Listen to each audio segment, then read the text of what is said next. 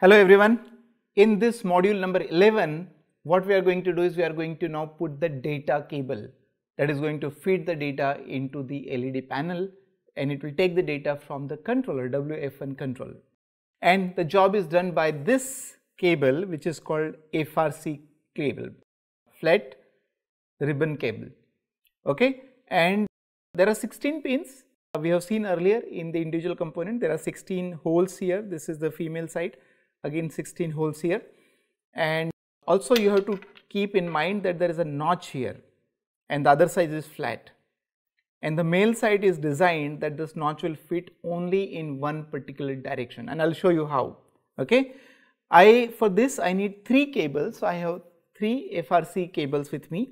I am sure you also will be having 3 cables with you, and let me start. So what we are going to do is the data will come from the controller. This is my controller, and this will go, this is the first beginning. As I said, the arrows indicate in this direction, right, this arrow and this arrow. So I will put the cable from here to here. There is a data flow, and then there is this FRC pin, the male side, and this I am going to connect this to this, and then this to this, and the last it will be open, it will remain open. Alright. So let me do this. I need only 3 of them. When you are going to connect this to the controller, make sure that your notch, this is the flat side and the other is notch, it is upside, okay, and it's going to fit very simply. So I need to just push little bit, ensure that the connection is made, and that's it. You know, so simple it is to connect this. Looks complicated. Now here let me show you that there is a notch here in the other side. I hope you will be able to see. This side is flat, other side is a notch in this. Okay, so I am going to match the notch with the notch. I cannot put it like this.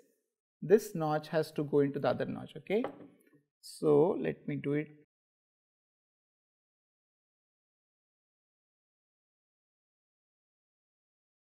Okay, done. Isn't it very simple? All right. Then I will do the second cable. Again there is a notch here and there is a notch here. I hope it will be able to see it from the camera. The one side there is a notch here, other side is flat. What I will do is I will take another cable. I am going to match the notch with the notch. I am going to put it like this.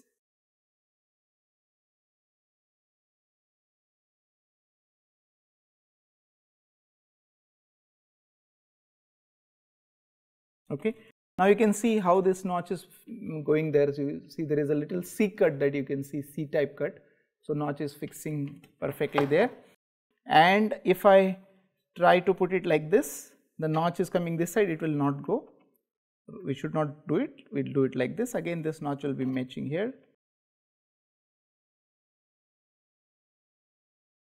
Okay, make sure that all the pin go right through. You will feel that when it is completely fit. Okay, so this is done. Data is going to from here, and then it will flow through this panel, from this panel to this panel, and I have one more cable, FRC cable, flat ribbon cable, that I am going to put here. Again there is a notch here. I am going to match this.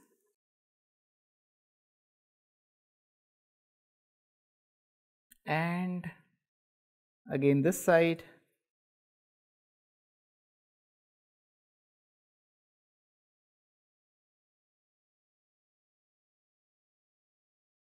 All right. You see the climate clock is getting shape now. You have the controller, you have the power supply, you have the data cables connected. This end is going to remain open. In case if you are going to make bigger climate clock or bigger any display, what you need to do, you can put 4 of them together, 5 of them together, and then you keep connecting next to, from this side to next side. This is how you can make, and I think that's it. It's very clear and it's very simple. I hope it is clear to you also, and you will be able to put FRC cables together.